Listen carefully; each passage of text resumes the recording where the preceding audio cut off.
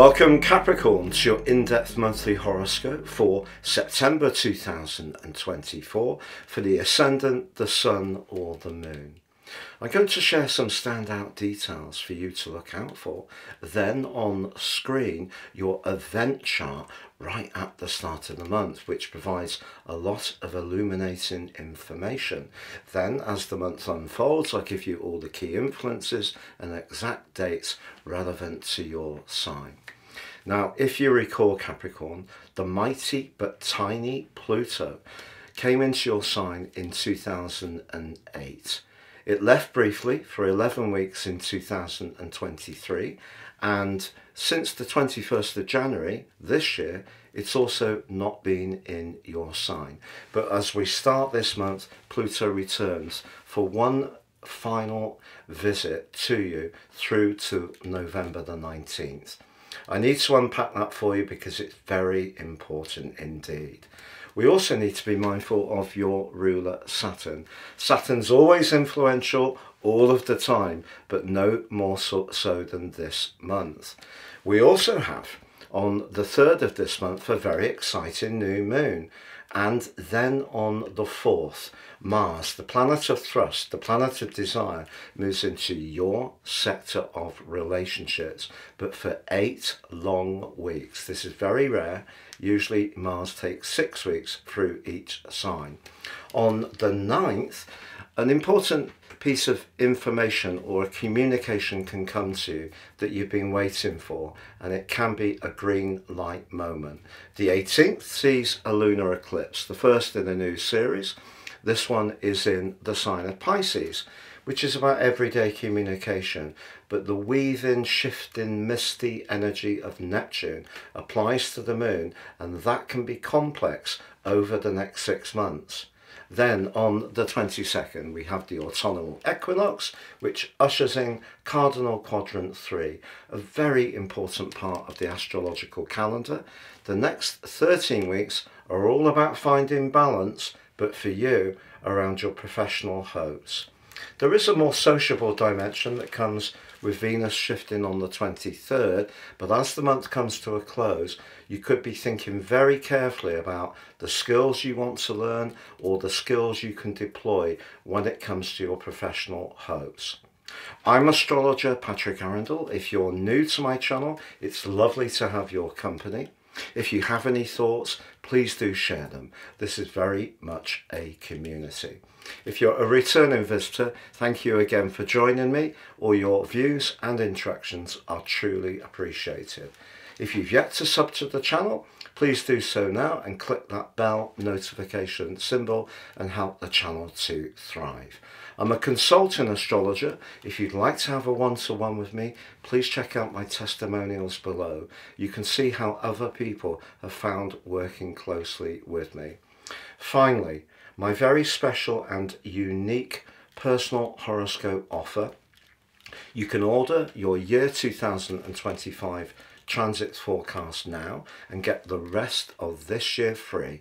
30% off if you get my special package, which includes your life roadmap report. Totally unique to you and will give you searing insights into the patterns that are played out in your life so far, how you can work with these energies better future forwards, and the combination of all this knowledge, tremendous value, gives you lots of information to work off over the next 18 months. See below for more. So on the screen now, Capricorn, you can see your event chart right at the start of the month.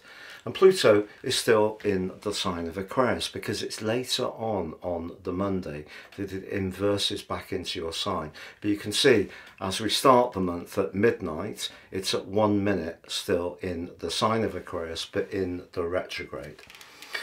Now, one of the things that Pluto does do as you enter this month is that it forges a very fine link with Venus. This combination of these two planetary influences suggests if you do have a very dynamic connection to someone in a business situation that goes beyond just your technical ability and experience, you seem to have some kind of natural rapport, that can be very telling as you come into this new month. But Pluto inversing into your sign through to the 19th of November, and particularly if you're born right at the end of the sign of Capricorn in the third decan, that really points towards the potential for some extra transformations to play out even yet. But this will be the last time that Pluto will visit your sign. It won't come back in our lifetimes. But also at the start of this month, you can see that Saturn, your ruler, continues its retrograde in house 3. The third house is about quick communications, quick thoughts, can be where we pivot, but the sign of Pisces, which is the host, is a water sign.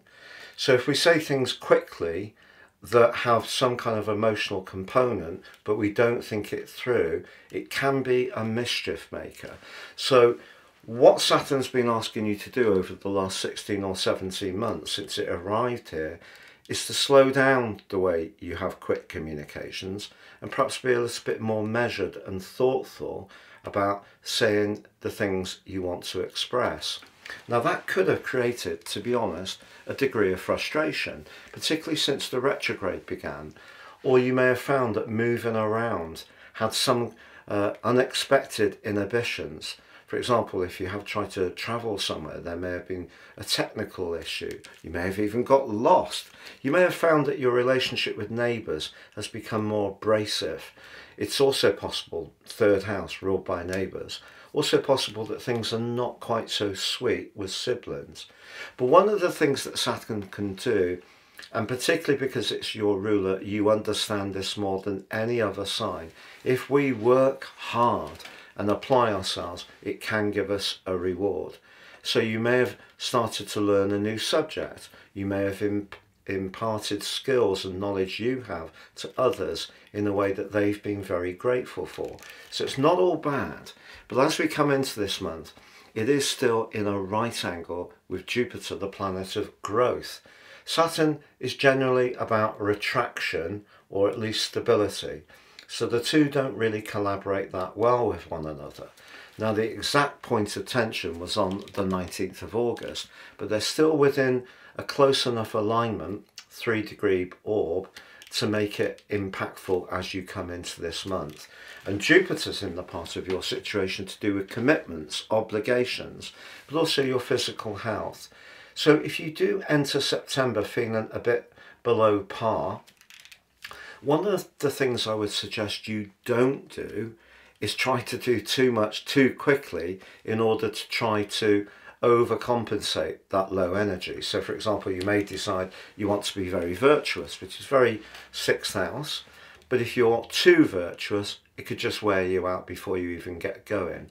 So if you are wanting to commit to a new focus around balancing your time and being a bit more careful of how you use your energy, and that could mean saying no to some requests for help at work. So Jupiter can encourage you to find your voice because it's in the sign of Gemini, which is about communication. But also Mars is in this location too. That's very assertive, but that's being squared off by Neptune. So whether it's people immediately around you or the daily grind or just responsibilities and obligations, somehow or another your nervous system could feel suboptimal as you go into this month. But it's not going to last, because although Mars is squared off by Neptune in the early days of this month, once it moves into your opposite sign of Cancer, it's activating a greater strength to engage with life's challenges and ultimately life's headwinds, which we all experience. But Mars in the 7th house can be very assertive. So if there has been someone who's been taking you for granted, I think you'll find your voice from that point on. Also, the new moon, which occurs on the 3rd, is for you in the part of your chart that's to do with freedom. So if you go into this month feeling a little bit overwhelmed, a little bit under-resourced, don't feel you quite have the spark that you want, Pluto moving back to your sign can help you. Saturn squared off with Jupiter is a challenge. Neptune squared off by Mars is a challenge, but the new moon on the 3rd and Mars moving into your 7th can start to see you change the equilibrium of the situation. And remember, there could be somebody quite influential who takes a shine to you. And maybe because you are a little bit more cautious, maybe it is because your natural way of being is to take steady steps forwards instead of being, overly optimistic. That person could actually really appreciate that part of you. So don't be tempted in the early of this part of this month to big yourself up or to try to be too much of a good egg. I don't think that's the right thing for you to do.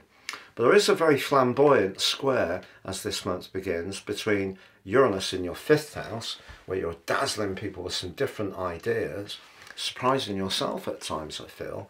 But that's squaring with Mercury in the 8th, initially as we come into the month. When it comes to your resources, I wouldn't be tempted to splash out spontaneously on a big ticket item. Try to hold off if you can. And that new moon, which occurs on the 3rd, also forges a great link to the path of fortune. And a 9th house new moon can be about contracts, so that's promising. Also, the 9th house, very much about independence, adventure and travel. If you've yet to book that vacation, give yourself the permission as you set your intentions on this new moon to give yourself the opportunity to change things up, be more spontaneous. Remember that old saying, Capricorn, variety is the spice of life. But that move of Mercury back to the sign of Virgo on the 9th is also very powerful. If you have been trying to escape a situation, then felt really penned in, perhaps by the physical circumstances, perhaps there was a financial issue that you couldn't leave a job, for example, almost like the 8 of Swords in tarot, maybe you felt encased. There is a chance that that kind of encasing energy could show up in week 2 this month, because the Sun goes opposite your ruler Saturn and they're both squaring up to Jupiter.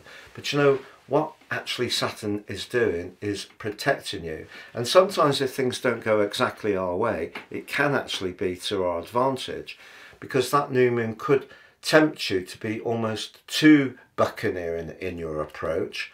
As Mercury comes along to join up, then you can bring more clarity to the discussion.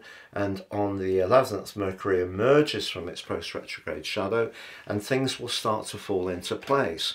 But we do have that mesmerizing lunar eclipse, the first one in a new polar series between the signs of Virgo and Pisces, which begins on the 18th. This provides a backdrop of energy for the next 6 months. But because it's so close to Neptune, if you are someone who's got expressive ideas to share, so for example, if you're writing a book, or you have your own website or a blog, or you do something creative where you want to convey your message, the shimmering magic of Neptune could be great, particularly if you're using photography or film to illuminate your idea. But in terms of making progress, breaking out, breaking through the 9th house energy of the position of the Sun, Neptune could drain energy again. So the energy you started to pick up could dissipate. How would you deal with this? Well, I feel, Capricorn, it's by having a very narrow focus. Don't spread yourself too thinly, and you can still make progress and use your enlightened imagination and sensitivity that will come from that eclipse to guide your progress over the next half year. But on the 22nd, it's a major event for us all, the autumnal equinox. The Sun returns to the sign of Libra, but for you, it goes to its highest point in the sky.